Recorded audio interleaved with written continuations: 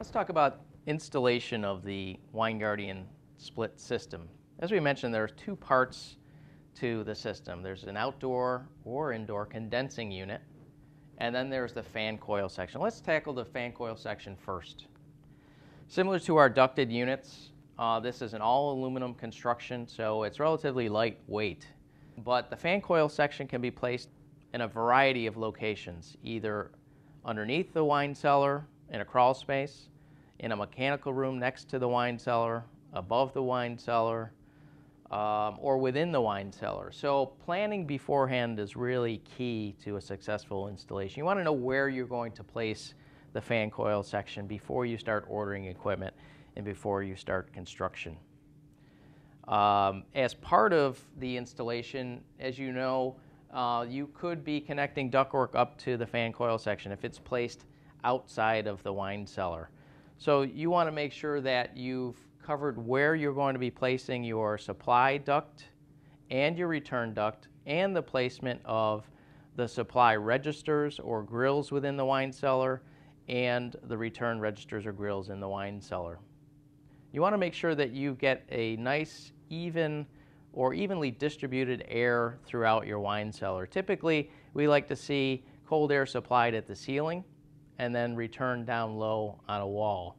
And the goal really is to create a sweeping motion of air from one side of the room to the next, with the controller somewhere in between to make sure that it is reading correctly, the airflow that is being generated throughout the room, being passed through the room and back to the unit. So placement of supply and return grills is key to optimum performance of a wine cellar. So you want to plan that out beforehand.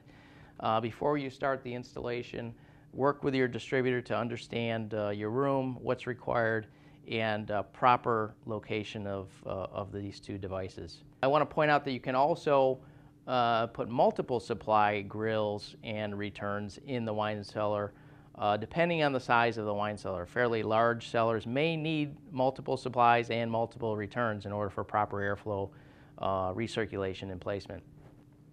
So keeping that in mind, you have the flexibility to place duct connections at, here's standard from the factory out the top, but you can move this to any one of the side panels. And depending on where this unit is located, you can move those that better suits the application and where it makes sense to mount your ductwork.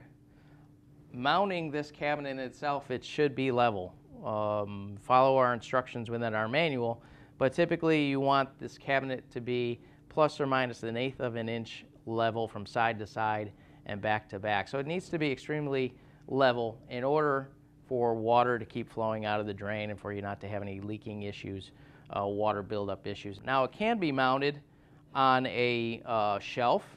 That's an option. We do provide shelving for these systems. It can be mounted on a platform on the wall in, say, a crawl space or a mechanical space, or it can be mounted above the ceiling where you could create a trapeze of sorts to hold the base of the unit. Again, in each of those types of installation scenarios, the unit needs to be level as possible. Once it is in place and secure, you're going to make your duct connections for the return at the end of the unit, and then wherever you choose to make your connections for supply. And it could be one location or it could be two, depending on the size of your wine room and the amount of the number of supply grills that you have installed. Making the connection, you can see the extended lip on our duct collars. We do offer flexible duct kits, which allow you to connect to our duct collars, both supply and return. So you can purchase that flexible duct and make the connections from the fan coil unit over to the wine cellar supply grills. Once the fan coil section has been put in place and your ductwork connected, you want to move on to your condensing unit. The condensing unit houses the compressor, your condenser fans, all of your controls for your refrigeration side, and you want to make sure that it's on a solid foundation that's level and provides for a good footing that will last the test of time. Depending on the model of split system you've purchased, the fan coil section is going to require primary power for operation, and also the condensing unit is going to require power for operation. And that can vary anywhere from 115 volt power source for our smaller sizes, our SS025s and 050, to 230 volt power connection. So you want to make sure that that power is available and the proper power is run to the locations of the unit prior to your start of installation. Specifically with the condensing unit, you want to make sure that you have primary power to the condensing unit and you've got the controls all set up and ready to go prior to installation. Local codes may require that you have a disconnect switch close by in close proximity, so you want to make sure that you understand all those requirements. The split system really isn't for your do-it-yourselfer.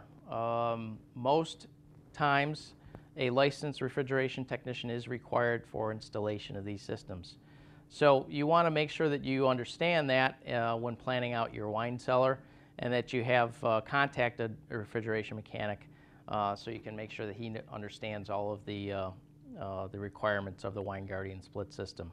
The condensing unit requires primary power, but also requires connection and control through our fan coil system. The terminal strip located at our main control board provides 24 volt control.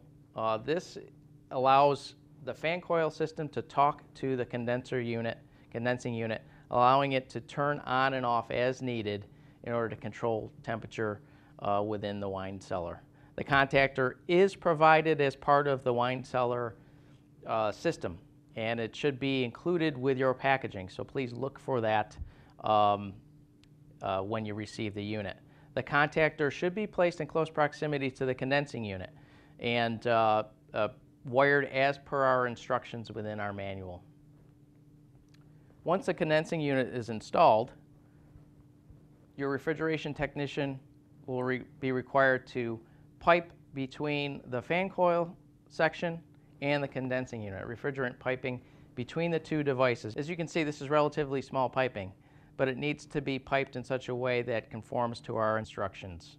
We call for at least no more than 100 line feet of piping between the fan coil section and the condensing unit. Keeping in mind the elevations in which the piping is going, no more than 35 feet of maximum elevation.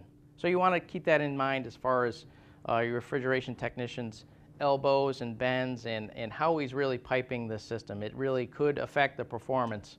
So our instructions really should be followed. When running the refrigerant supply and return lines to the condensing unit, you want to make sure that the suction line is fully insulated along its complete length from the condensing unit to our fan coil unit. We also want to keep the horizontal and vertical distance between the two systems as close as possible to minimize any charge-related issues. Once the refrigerant piping is complete, the system has been piped, evacuated, charged. We will go back to the fan coil section. Your contractor, you want to make sure that you connect your drain piping to the unit. The far end of the unit, you can see the clear plastic hose which exits the side of the unit. That should be taken to an open floor drain, an open sink. A condensate pump should not be externally trapped because it is trapped inside the unit. You want to make your connection with the controller. We supply our 50 feet of communication cable with the fan coil section. Our control cable should be the only cable that you use as part of the installation. This can be purchased ahead of time if you're planning your wine cellar installation and your contractor is burying the wires in the wall. This can be purchased. We can ship this ahead of time so they can place this in the wall and be ready for the Wine Guardian system once it arrives. Essentially, power cord type cable plugs into the back of the controller and at the face of the fan coil section. Either COM port will work. So we want to make that connection with the controller. If an optional humidifier is installed, You have your humidity connection right here, humidifier connection, this white plug. And then your 24-volt connection at the terminal strip between your condensing unit and the fan coil section.